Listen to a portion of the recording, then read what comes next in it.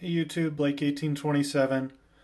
I wanted to do another updated pipe collection video. I had recently sold 8 of my pipes and a pipe stand on eBay. Kind of culled my collection down a little bit, and since I made my last pipe collection video at the end of last year, I bought 8 new pipes to make up for that essentially during that time. So this is what I've got. This is a Neptune strawberry shape. This is made by Briarworks, the same guys that made the Vermont freehand Norse dog that I had earlier. This one's got some beautiful deep sandblast. And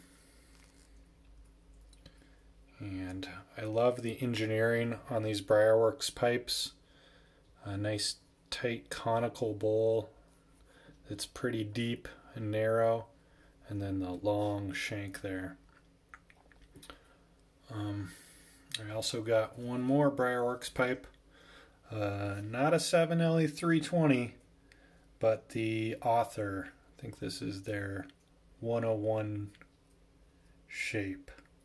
A really understated pipe, just like the 7LE320s that everybody loves. It's got that good feel in the hand, but nice understated black stem and a nice little black band on there.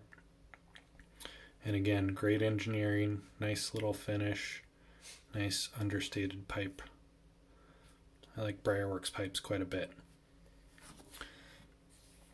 I had been wanting a Neerup pipe for quite a while, but I couldn't find the right combination of stem and shape, and kind of the varnish finish I wasn't too crazy about, or some of the stems, like I said, and then the big bowl on all the Neerup pipes. It's almost a 0.9 inch diameter on most of these. But I was at the pipe shop one day talking to one of the tobacconists, Tom, at my local Edwards, and he was smoking a, this is a Eric Stokkebye 4th generation. And I said, is that a Neerup? And he's like, no, it's an Eric Stokkebye. And then around that same time, I had watched a Once Upon a Pipe video, and he interviewed Eric Stokkebye at a pipe event at his local pipe shop, and they were talking about the 4th generation pipes, and they were in fact made by Peter, the guy who makes the Neerup pipes. And this one, the ring grain is incredible on this pipe all the way around. I got this pipe for an absolute steal, just a deal I could not pass up. And I like the black mouthpiece on it, but the ring grain is incredible on this pipe. Absolutely fantastic. It's a really big chamber. It's got a nice little band, but pretty happy with this pipe. I'll settle with this pipe being by Neerup. There you go. Speaking of YouTubers, I was watching a Padre Piper video, and he was smoking a Charlestown cobbler. So I jumped on smoking pipes and saw that they were finally back in stock.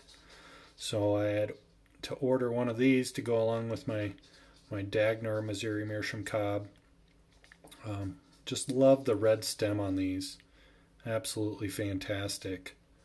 And pretty happy with this pipe. Nice finish on it.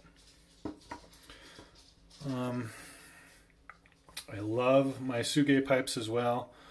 I ended up with 2 more Tsuges. Bamboo billiard here. Nice bamboo shank. This one's got another fairly big chamber, a little bit bigger than I like normally, but for a Tsuge and another bamboo stemmed pipe, I couldn't pass this guy up. So went ahead and added this to my collection. And then another Tsuge pipe that finally came back in stock was kind of their basic minimal series pipes. Just a simple straight billiard. Really understated, but this one's got some really understated bird's eye in the finish here on this guy. Nothing too fancy, but again, I like my Tsuge pipes quite a bit as well, so happy to pick this one up. And then I ended up with two Klein pipes.